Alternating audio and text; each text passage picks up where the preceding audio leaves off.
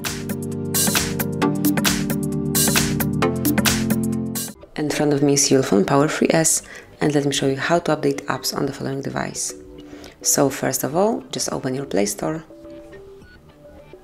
then tap on the More icon, go to My Apps and Games, and here under Updates you'll be able to find all apps that can be updated. So you can either update one particular application, so if you'd like to update Google Drive only, just tap on Update right next to its icon. It will be at first downloaded and then installed. Just give it a couple of seconds. Meanwhile, of course, you can use your device in a normal way, so you can search the browser or some movie, call your friend, do whatever you want to.